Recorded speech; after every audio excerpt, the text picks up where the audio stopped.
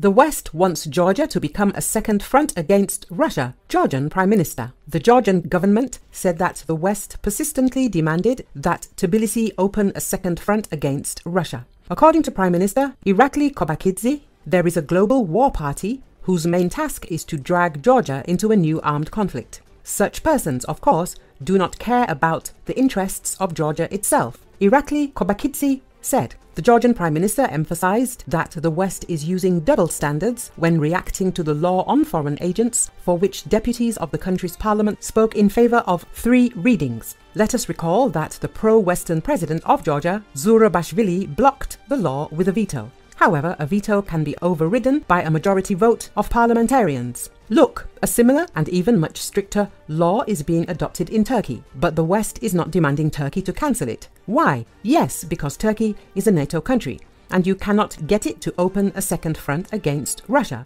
But they want Georgia to become the second front. Kobakhidze added.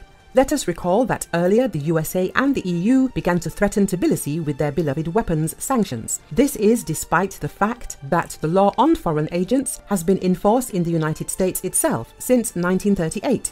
Earlier, Sergei Naryshkin, the director of Russia's Foreign Intelligence Service, said that the Western countries are trying to persuade Tbilisi to open a second front against Russia in connection with the events in Ukraine.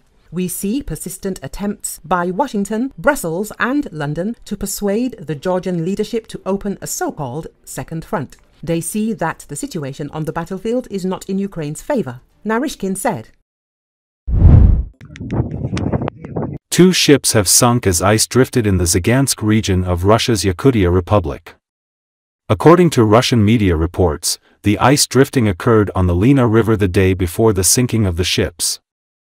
3 tugboats, 1 tanker and 6 empty barges were laid up in the area. During the ice drift, they began to be pulled downstream. There were 35 people on these ships during the incident. Some 18 people were evacuated, and 17 remained there to carry out work with no threat to their lives and health.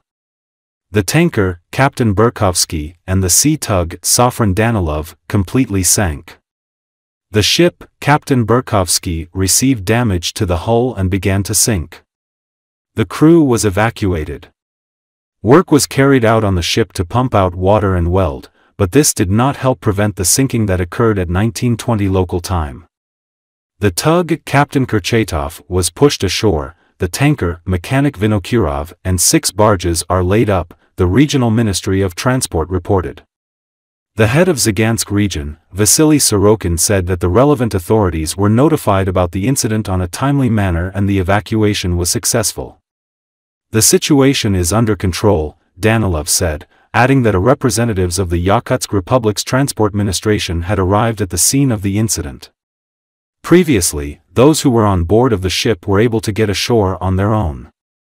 With the assistance of the administration of the Zagansk district, they were taken to a temporary accommodation center in Zagansk.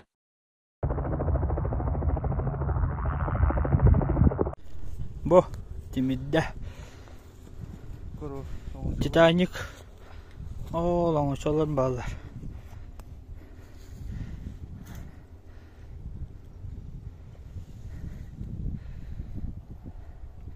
Бөхбөгөтө халлай еген рас.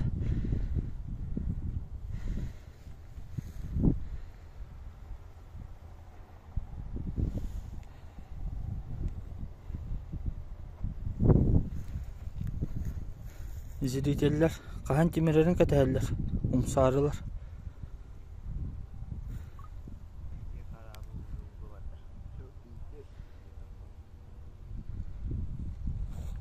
Ile dokulatta hun. Timiride. Timirde.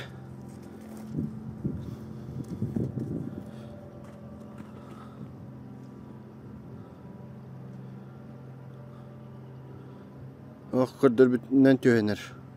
Timirenir.